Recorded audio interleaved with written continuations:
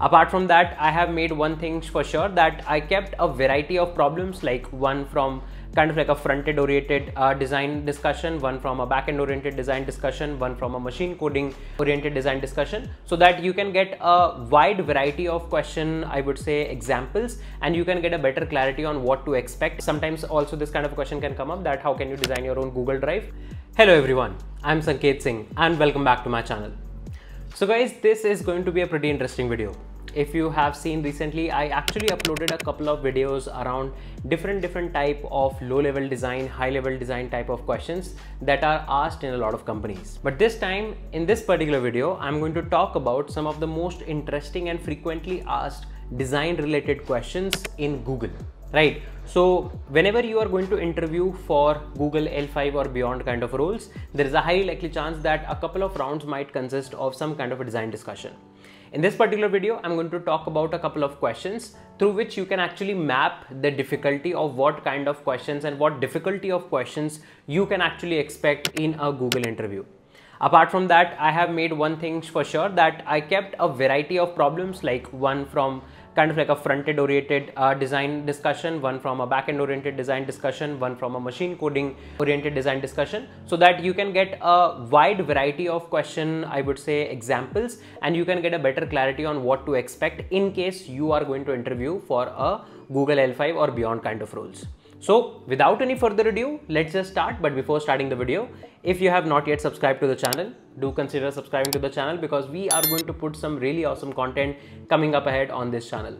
So let's just start. So before moving forward, I would like to discuss about a brand new offering that we have at Algocamp. So if you are somebody who already knows software development and are very much intrigued by the crazy amount of stuff that you can actually develop using the knowledge of your software development, then this is going to be something interesting for you. So if you're somebody who loves to take deeper dive into everything and wants to understand that how exactly scalable systems are developed, not just on the high level part, but on the low level coding implementation part as well, then we have actually launched our brand new system design course, which includes both the low-level design aspect and the high-level design aspect of the scalable systems. In this particular course, with respect to HLD, we are going to talk about a lot of systems, including system design of things like Uber, streaming systems like Netflix, how you can actually design your own ad-click aggregator, how you can design scalable notifications, how you can design code deployment systems, and many more. There are tons and tons of high-level design problems that we have added. Apart from that, there are a lot of interesting system design concepts that we have actually added, including design patterns like Saga pattern, anti-corruption layer pattern. We have also added orchestration pattern and some other interesting aspects around caching layer, blob storages, and whatnot. This is going to be a power-packed course for high-level design, and along with that, there is low-level design as well, where we are going to talk about solid principle, we are going to talk about tons and tons of different design patterns, and we are going to solve a lot of problems, including designing your own logger, designing kind of like a chess game, designing kind of like a book my show system, a splitwise, and whatnot.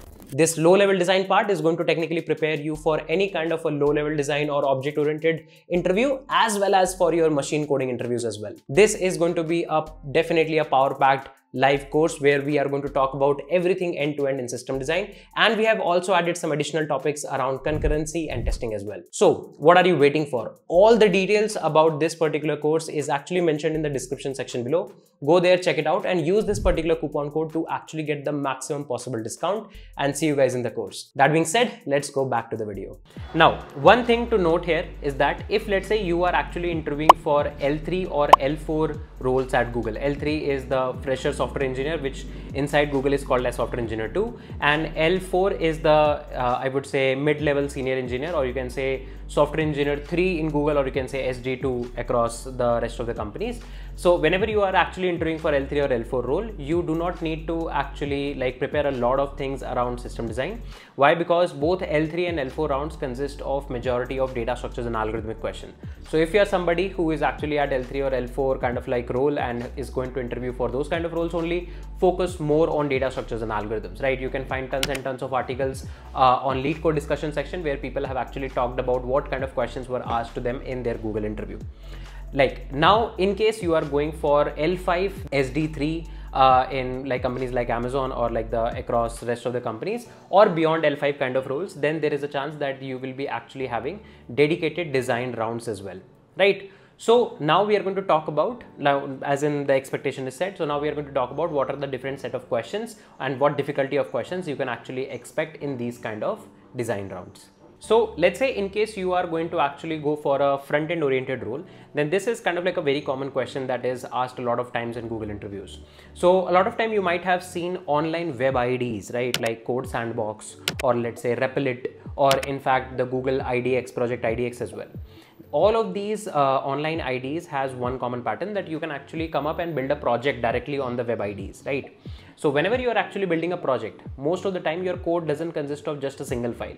You have a lot of files which are nested across a lot of folders. Just think about it. Let's say if you have a React project. So inside your React project, you'll be having, let's say, one folder which will be having all the components, right? Inside that folder also, you will be dividing your components, let's say, into atoms, molecules, and organisms.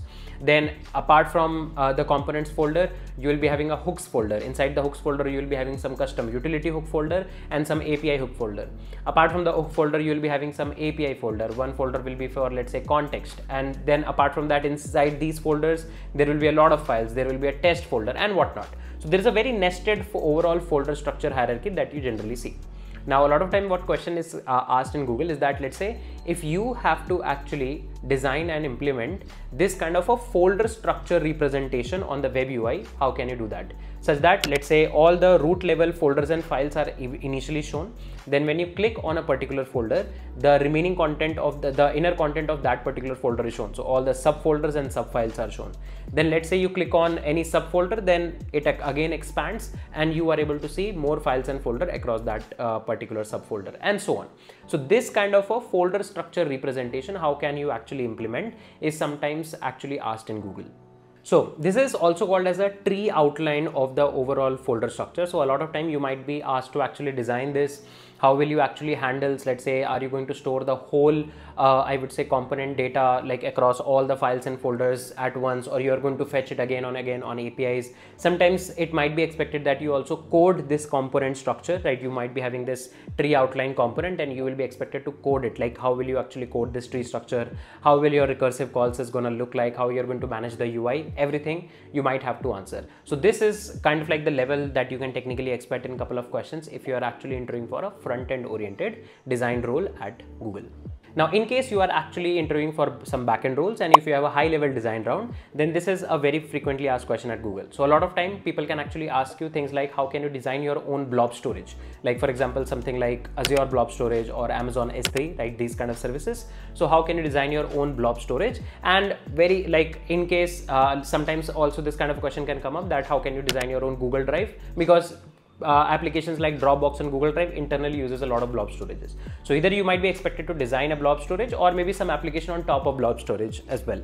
In these kind of design questions, all of your requirement analysis, then your basic system design, then your deep dive into any particular problem statement of the design, everything is going to be checked. You will be expected to also do API designing so that the people can actually interact with this blob storage, right? You will be expected to also handle the high availability kind of cases, because you also need to ensure that the overall system availability is high.